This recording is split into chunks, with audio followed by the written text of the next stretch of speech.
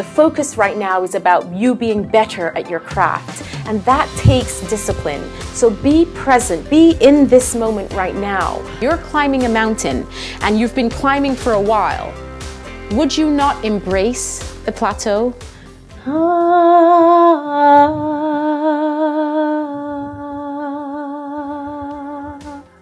Please feel free to join in and just sound whatever your heart wants to sound right now. The past does not equal the present.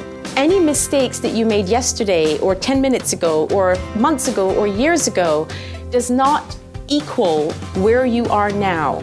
Change your physiology, move around, because remember, this confuses the brain and helps to change your state quickly.